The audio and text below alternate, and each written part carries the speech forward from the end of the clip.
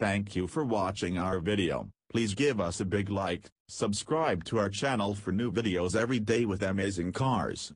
Leave us your opinion in the comment section on the video.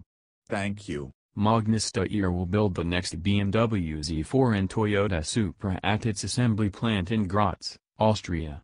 The jointly developed sports cars will both be assembled by the contract manufacturer, according to a report in Automotive News Europe. Magna Steyr is a favorite producer for low-volume specialty models such as the Mercedes-Benz G-class, which it began building in 1979 under the Steyr-Daimler-Puch name, and more mainstream models from automakers that can't retool or expand production capacity at existing plants. Magna is also currently building the Jaguar E-Pace compact crossover and the electric E-Pace, plus certain versions of the BMW 5 Series. It can crank out as many as 200,000 vehicles per year. While enthusiasts like us clamor for these rear-wheel drive cousins, they're a very small market among the conventional crossovers and hatches that dominate global auto sales.